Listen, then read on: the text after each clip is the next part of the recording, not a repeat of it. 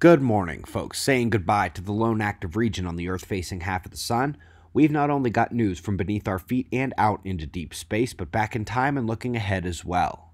Starting at spaceweathernews.com, we find the last 24 hours on the Sun were relatively quiet. Towards the end of the frame, around the 10 o'clock position, should be able to see another active region heading in. The solar wind is relatively calm, but the phi angle of the plasma stream is in flux. The magnetic change and the density it carries are all we have in the solar wind, more than we had a couple of days ago, but still relatively quiet.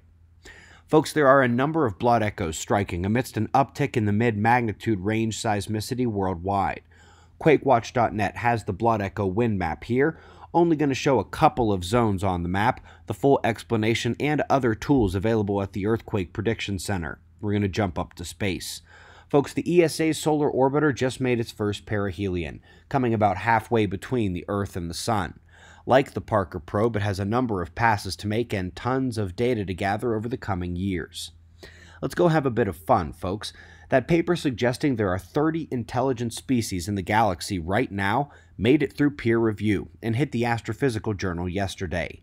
They say the closest would be about 10 to 20,000 light years away, but I want to mention that their 100-year communication period for advanced societies might be too low for the model. Maybe 1,000 years, maybe there's 100 societies in existence now, and maybe much closer than we think.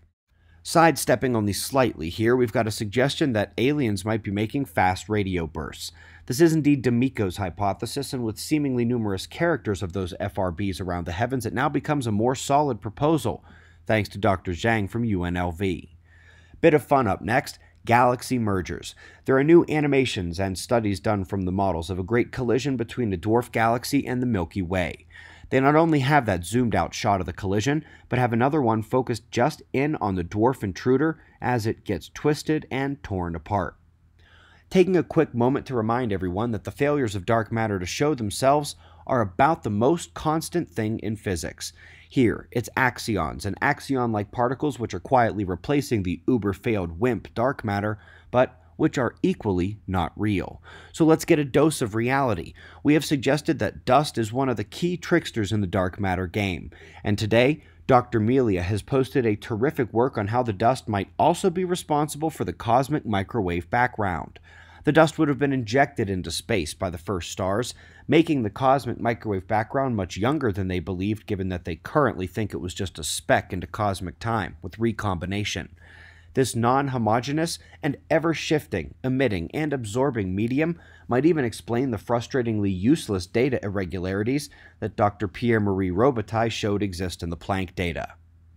We're going to come back to earthquakes here. When they notice and document, for what must be the 1,000th time now, pre-seismic electric anomalies in the atmosphere, they are discussing the global electric circuit and lithosphere-atmosphere-ionosphere coupling of that electromagnetic current. This is why you can use numerous atmospheric signals, just like we do with the blood echoes underground, when it comes to predicting earthquakes. You can learn more about both of those things at QuakeWatch.net, and for those who have our textbook, that's Chapter 7. Now, last but not least, a mystery to ponder as you head out on your day. They're not shocked when they find fossils from Russian species that made it to the Americas, or that hop from North to South America, or even from Americas to Africa.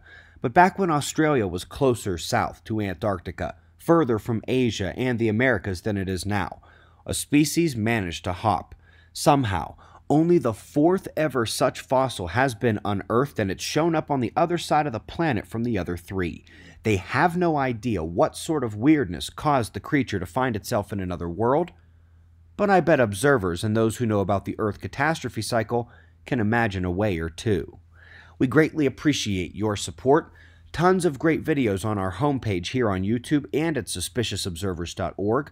We've got your wind map forecasts and shots of our star to close, and of course, we'll do this all again tomorrow, right here, but right now it's 5 a.m. in the new Valley of the Sun.